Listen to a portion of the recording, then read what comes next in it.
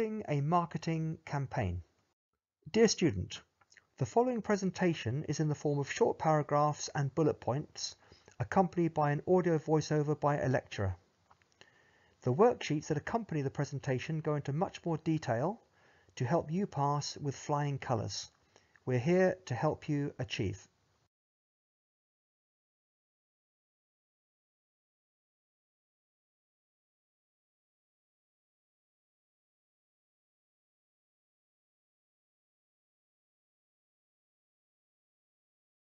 A successful marketing campaign is one which makes money. Marketing is very important. It will increase your market share. It will help you to understand your customer needs. It will boost your sales, which will give you more revenue and therefore higher profits. It increases brand awareness, recognition, and recall. It helps to launch a new product successfully. It enables you to sell in a new market. It encourages customer retention and loyalty, and it can build the reputation of your organization. The main aspects to successful marketing. Now, you have to understand the customer wants and the needs. Now, they may not be the same thing. So a customer may think they want a tablet, but actually they need a laptop to play their collection of DVDs. So differentiate between needs and wants in your promotion.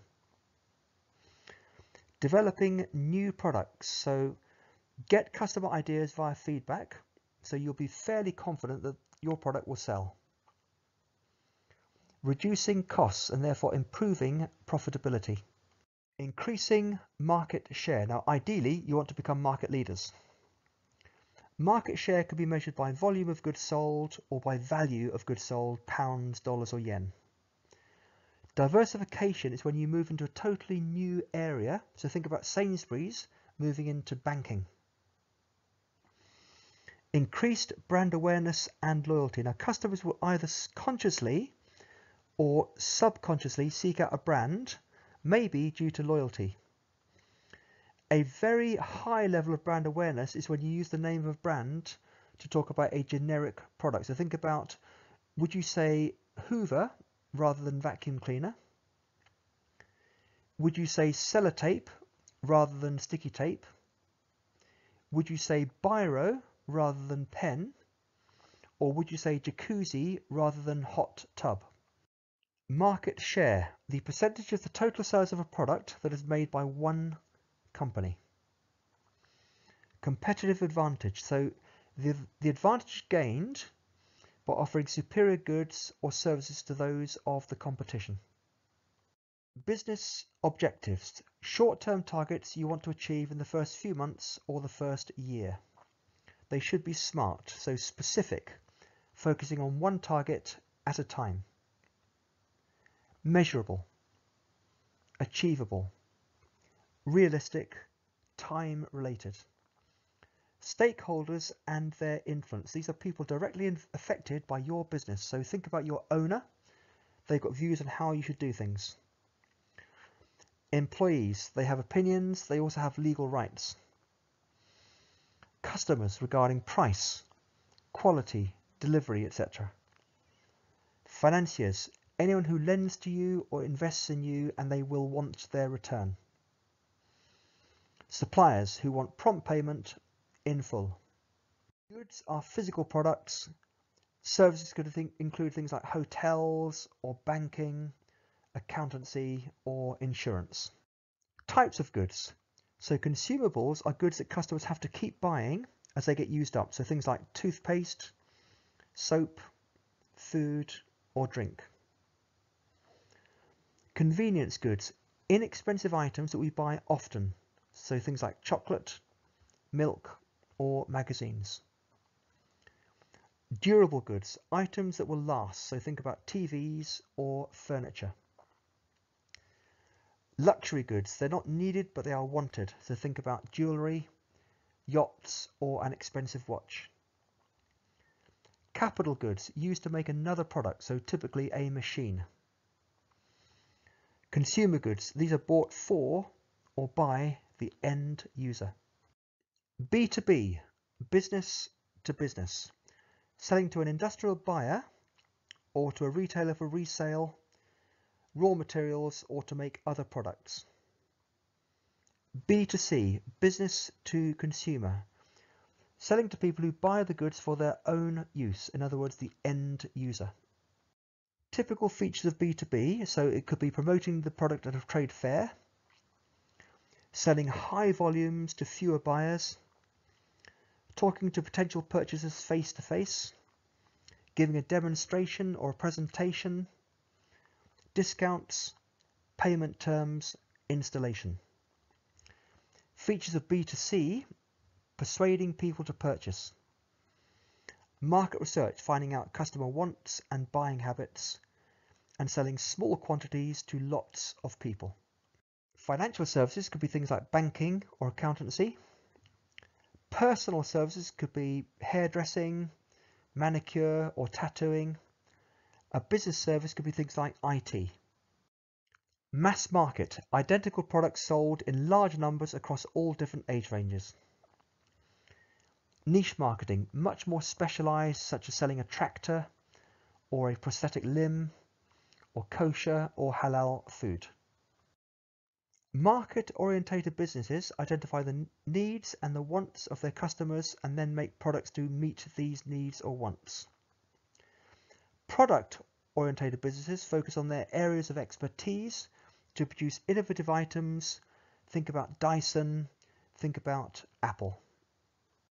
3 types of business model. So sales model will focus on selling goods that have already been produced. Revenue comes from sales or commission. So think about Amazon, Primark, or eBay. The advertising model is about earning revenue from other businesses' advertising. So think about ITV, Facebook, or YouTube. The marketing model will focus on relating to customers and responding to their needs. So think about Nike, Cadbury, or Virgin. Bait and hook model. So the product is cheap, the add-ons are expensive. So think about a cheap razor, an expensive blade. A cheap printer, an expensive cartridge. Branding, the identification of a product or a company that is instantly recognizable. It's used to create a clear image that people can recognize and show that that product is from a particular company. The brand gives a clear message to customers about what they can expect from their purchase. So think about McDonald's, value and convenience. For a fashion store, it might be style and fashion. A brand can be a strategy, a long-term plan for the promotion of a company or a product. It could be the perception in a customer's mind. So how do they see the product or the business? It must represent everything the company stands for. So think about Innocent, the drinks company. It has a pure and natural brand image. A brand can be a logo, so a symbol placed on a product so people know exactly what company that will be. So think about the Nike swoosh.